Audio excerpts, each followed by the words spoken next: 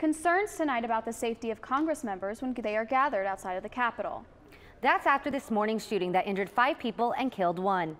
The shooting took place in Alexandria, Virginia, as Republican lawmakers practice for tomorrow's congressional baseball game, an annual tradition during which Republicans and Democrats play against each other for charity. House Majority Whip Steve Scalise was shot in the hip and taken to the hospital. He's currently in critical condition. Congressional staffer Zach Barth and Tyson food lobbyist Matt Mika were also wounded, along with 2 Capitol police officers, David Bailey and Crystal Griner. All are expected to recover. Arizona Senator Jeff Flake and many other members of Congress were also on the scene. The shooter has been identified as 66-year-old James Hodgkinson from Illinois.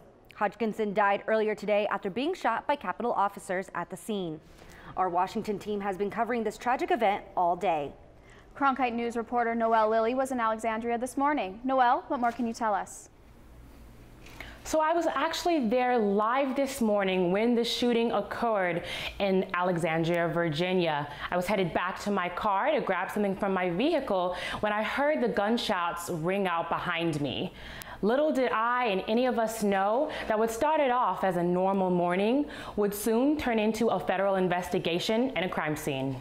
And I hear the big blam, and I thought it was a car backfiring at first until I see the rifle barrel and a white male taking careful aim at congressmen, staffers, whoever he could get a hold of. No one could have anticipated that a simple morning baseball practice would send 5 people to the hospital, but that's exactly what happened in Alexandria, Virginia today. Republican lawmakers were practicing for their annual congressional baseball game when a man opened fire on the field. 46-year-old David Woodruff was jogging around the neighborhood when shots were fired. This morning, I was coming down Monroe and actually happened to glance over and saw that there was a group of folks playing baseball, which I thought was a little out of place for that early in the morning, but didn't think much of it. Got about 10 more yards down the road and then immediately heard about a dozen, 14 or so gunshots go off. Woodruff says shootings are unexpected for this neighborhood.